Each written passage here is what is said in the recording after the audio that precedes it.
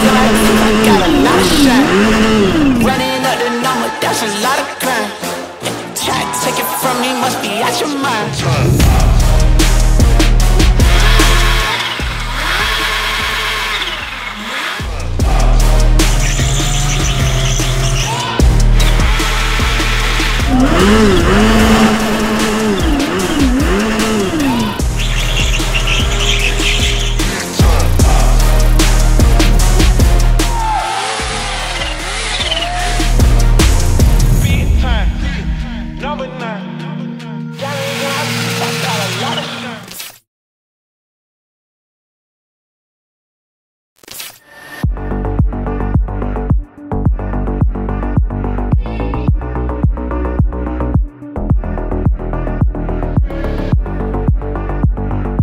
It is not every day a bike like the Ninja H2 is unleashed, because they hold the power to start a category of motorcycles, a new trend, and also change the fortunes of the manufacturers, for the better or the worse.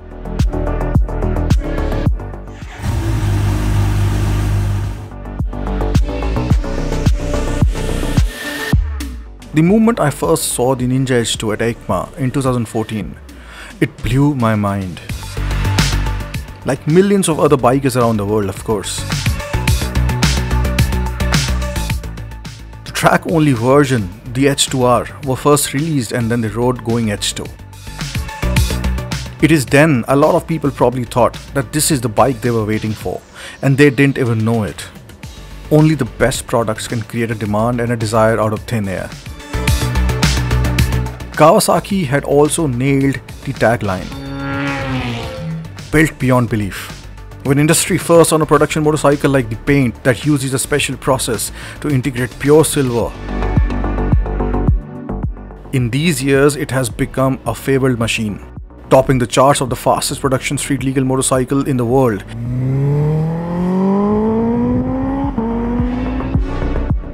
In blogs, vlogs and other peculiar places, big and small. From adorning posters, collectibles to magazine covers and movie superstars. And it's fast not because of its silver paint, but because of the supercharger, which they crammed into it. Finding a solution to manage all that heat and translate all those insane rotations into usable power that propels the bike into insane speeds rather quickly. And because of the overall crowning achievement of such technology and a rather fresh take on the outer design of the motorcycle, this bike deserved the Kawasaki River mark on its forehead. This is the mark of Kawasaki Heavy Industries Group, dating back to the 1870s, and it can only be used on products with historical significance. Kawasaki already knew that they would create history with the H2, and so they did.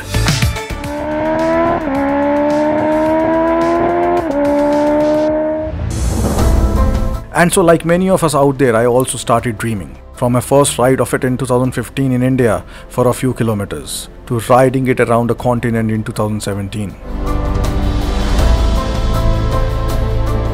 And to taking the bike around India for 10,000 kilometers on a road trip in summer. This is the second time I'm riding this motorcycle. Last time I rode it was in Delhi. And although I'm only riding it on public roads, this bike needs one straight head of a road to actually show what it's got. And it's got a lot of punch, a lot of power, a lot of technology and a lot of hype, and it lives up to that. Everything about this bike I think is just amazing. This bike can actually redefine what superbike means. The Ninja H2. It never ceases to amaze me every time I swing my legs on it. Every darn time I switch it on. Every darn time I twist a throttle, which scares me. Every darn time I get off the bike and admire how beautiful it is. Like the Rocket 3, there is no alternative to the magic of the Ninja H2. In 2017, I decided to do something which probably no one had done before on an H2.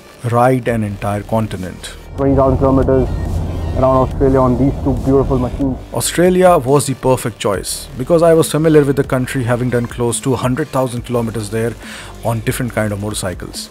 But before that, I wanted to make things a bit more extreme. I got the H2 flashed up till a point where it doesn't void the warranty, and the dyno showed it was producing 257 rear wheel horsepower.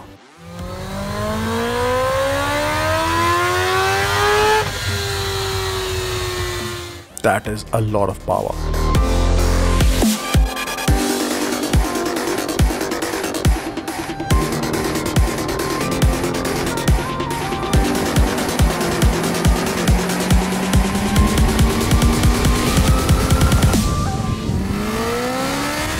It probably meant that I was making close to 275 bhp at the crank.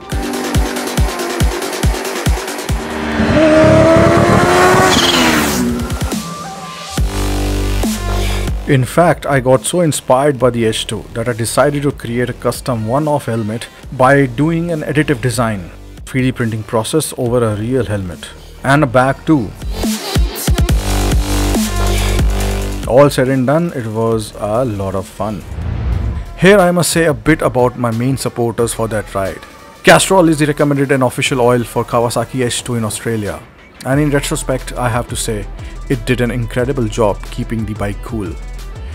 If you think India is hot, then you should try doing Western and Northern Australia in their summers.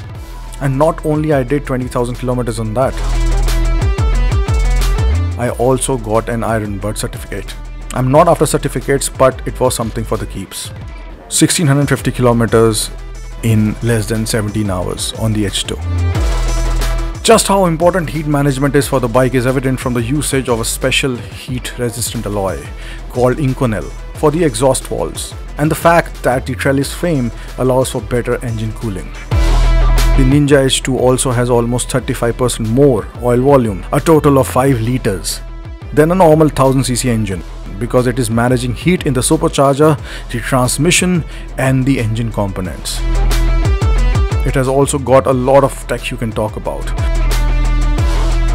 From the impeller, which rotates at 130,000 rpm when the crankshaft is at 14,000 rpm, to the aluminum airbox in which the air pressure increases to almost 2.4 times the atmospheric pressure.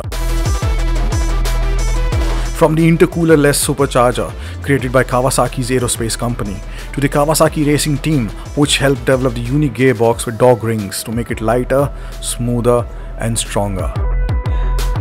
The H2 was Kawasaki's masterpiece, a show-off of its prowess, something which said, we can do anything. The Australia ride on the Castrol Power 1 powered Ninja H2 taught me many things, including the fact that you can enjoy as much as on this as on an adventure motorcycle, as long as you don't plan to do too much off-road. I don't remember how many times I pulled out of a roadhouse in the remote parts of Australia, doing 0 to 150 in the first gear just to hear the chirp of the supercharger.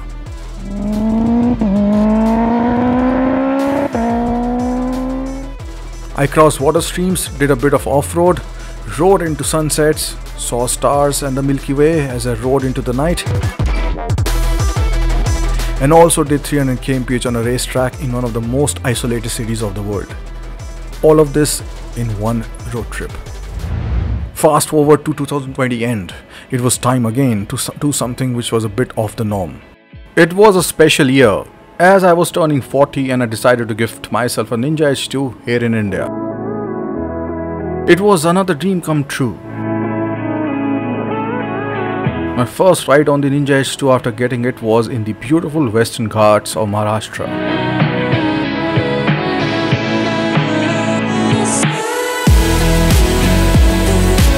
It was a surreal experience riding an H2 again.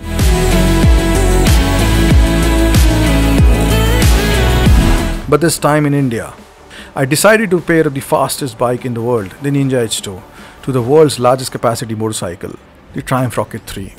I call them the ultimate power duo, christening the Rocket 3R as the Soul Rocket and the H2 as the Mind Ninja.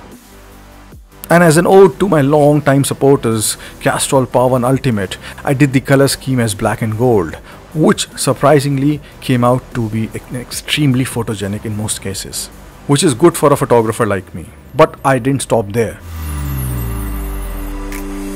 Come February 2021, I decided to create Road Trip United 2021, a 10,000 kilometers trip uniting different machines, including these two.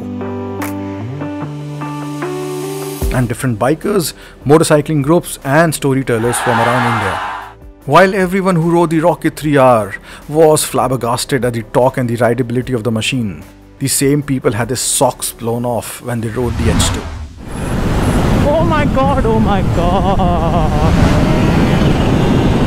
No words, no words.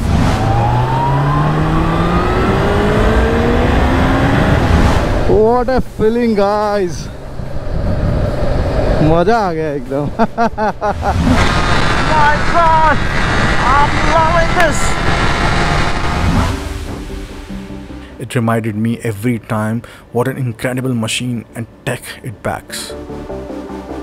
Starting from Delhi and going east to Kolkata via Agra, Lucknow, Asansol and Burdwan. And down to south to Kanyakumari via Bhubaneswar, Vizag, Chennai, Hyderabad and Bengaluru. From there, we started heading back via the Nilgiris, the beautiful Mangalore-Goa highway and into Goa and Mumbai. From there, it was a home run to Delhi through Rajasthan. During the ride, I did an preventive oil change in Hyderabad, considering the intense Indian summers.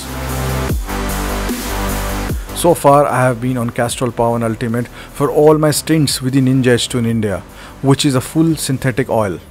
And considering that we are back after the grueling 10,000 kilometers on a bike like the H2, it does seem to have done its job pretty well. A job which can be divided into 5 key responsibilities: giving excellent acceleration at all times,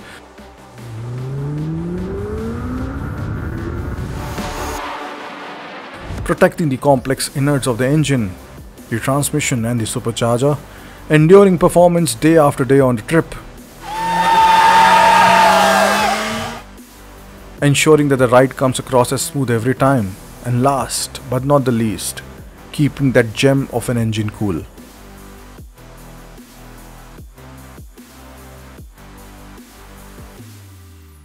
The Kawasaki Ninja H2 that I ride is actually a successful attempt to continuing the terrifying legacy of the original Kawasaki H2, which was first launched in 1972.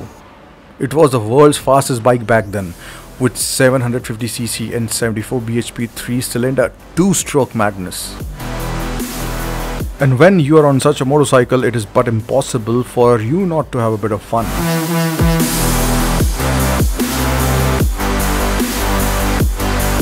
The same craziness is carried forward. And no matter what technology comes later, the current Ninja H2 shall reign in the hearts of millions for decades to come.